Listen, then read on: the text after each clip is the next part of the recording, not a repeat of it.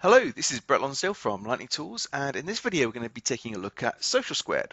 Social Squared is available for SharePoint Online, SharePoint on premises, and also Microsoft Teams, but in this video we're going to be taking a look at the Teams environment and how it can be used inside of Teams channels in order to categorize conversations. So one of the things you'll notice is inside the Posts tab, Demo User 6, who I'm currently logged in with, has created an important question. It's business critical, they can't join a Teams meeting, and they're looking for help. And that has been overlooked with other conversations that have taken place during the day, and they can move quite quickly based on the number of members inside of a team. So instead of creating a question that could get overlooked inside the Posts tab, one of the things you could do is use the Social Squared forums, where those conversations have been categorized into different forum groups and forums. And you'll see in here that in this particular example, I've created forum groups for Microsoft Teams, for Microsoft Planner, for programming languages, and also for Microsoft SharePoint as well. And within inside those forum groups, we've got other forums such as Teams channels or Teams meetings. We've got general under Microsoft Planner and so on. And of course, it's possible to not just use Social Squared for a technical environment like this, but also for other sorts of forum groups that you may find that are useful inside your business. It may be for capturing ideas or getting feedback from users inside your team as well. So in this particular example, Demo User 6 has the Teams question where they can't join a Teams meeting. So they can first of all search to see if there's any similar questions that have been asked. They could navigate to the appropriate forum, in which case that's fairly obvious. We can go into the Teams meetings forum, and we can see that there's only one post in there, and it's not really relevant to the type of post that I was creating. And they can go through and add a new topic if they can't find the answer that they are looking for. So as I click onto Add New Topic, you will notice that if I was to start typing something that looks like a previous topic that has been created, then it will suggest that topic to you and you could navigate to that. But that's not the case here. My subject is basically going to be cannot join Teams meeting. And in here we could go through and create the body of our post. So cannot join Teams meeting, and it is business critical. Please help. Okay, and they can use the rich text formatter to highlight different things. So if they wanted to highlight the words business critical or anything like that, they can do that. And that, of course, is going to help anybody that may be looking to respond to this post, that may be a subject matter expert. And in here we can post anonymously if we want to. We can also tag it. So Social Squared has actually suggested some tags, such as the Microsoft Teams tag. We've got Teams channel, which may be relevant. We've got Teams meeting as well. And I could also go through and tag this with other terms as well that aren't being suggested to me, such as the word critical. So once I've created my post, I can click onto add, but before I do that, I just want to point out that I am also going to be subscribed to that topic as well. So as we go back into it, you'll notice that the subscribe and the unsubscribe is something that you can toggle on and off. And it's always a good idea to make sure that you are subscribed, so when somebody does reply to me, I'm going to be notified inside of Microsoft Teams and also via email if that's enabled, so that I can see that somebody has responded to me. So we'll sit here and wait for a reply. And what I'm going to do is just jump in as another user. So we'll go into the Teams meeting forum, and in here I can see that there's a brand new post. I would also be notified about that as well because I am a moderator and I'm also subscribed to this forum as well.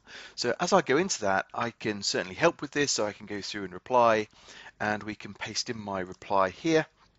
And I may also include some images and that type of thing too. So I can certainly drop in an image here, position that image anywhere inside my post. I can have the text wrapping the image and so on. We can resize the image, and I can also caption it as well. So that's going to be my response. I also get the option of tagging it as well if I want to, but I can see that it has already been tagged appropriately. So in here I can just basically hit reply and hope that that helps.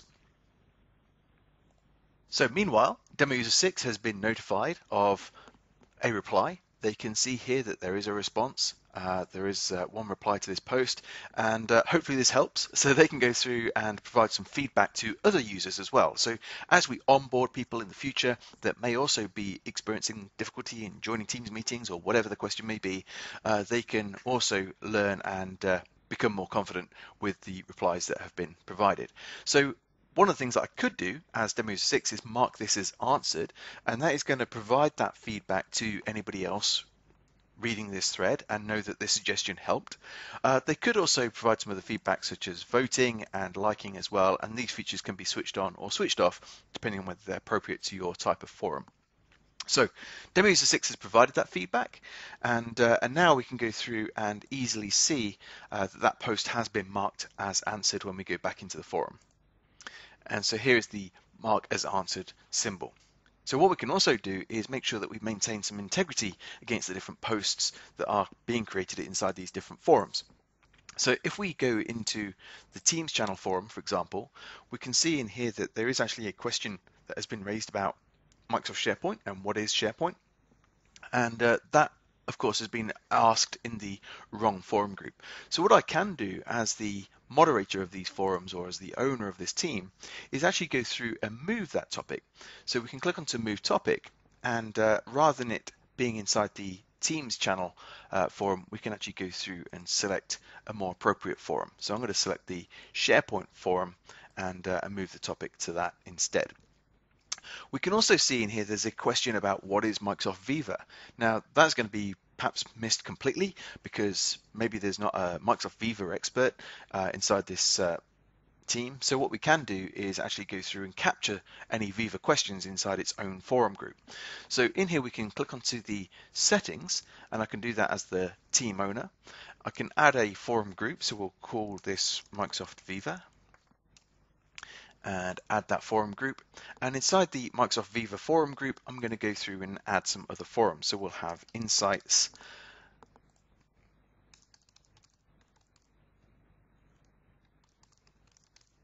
and we can specify who the moderator may be for anything related to Microsoft Viva Insights, and we can go through and add that. So we have that brand new forum being created down here, and we've also got the topics